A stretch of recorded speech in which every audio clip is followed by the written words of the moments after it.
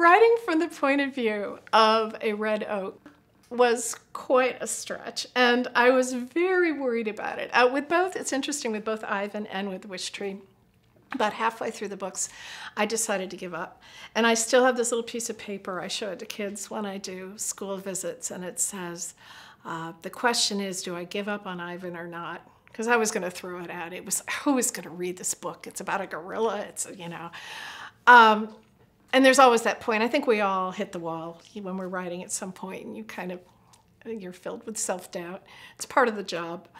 But with Wishtree, I wanted a non-human observer of human behavior. And I wrote Wishtree during the throes of the election.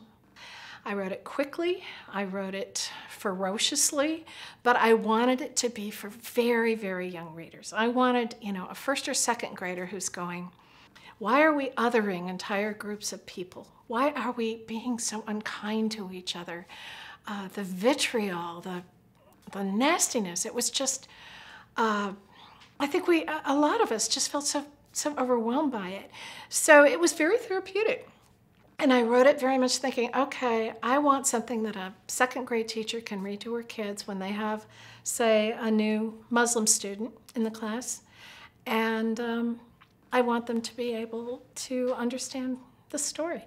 And in fact, I was in Seattle and I visited a school that had a hugely diverse population, large Muslim population.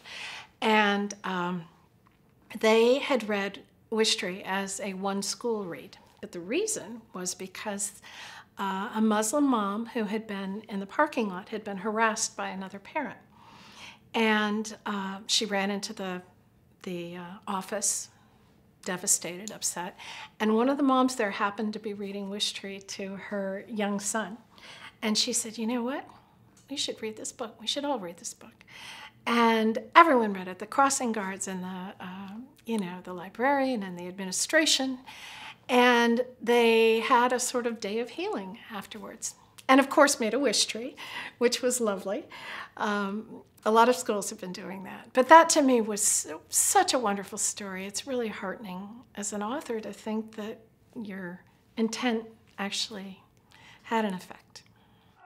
I think at the end of the day, a lot of books for young readers are more sophisticated than an adult book you might find in the adult section of a bookstore.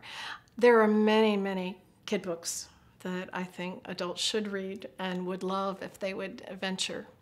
So very often for a book like Wishtree, I think the real difference will just be that the cover looks a little different. It'll be in a different place in the bookstore.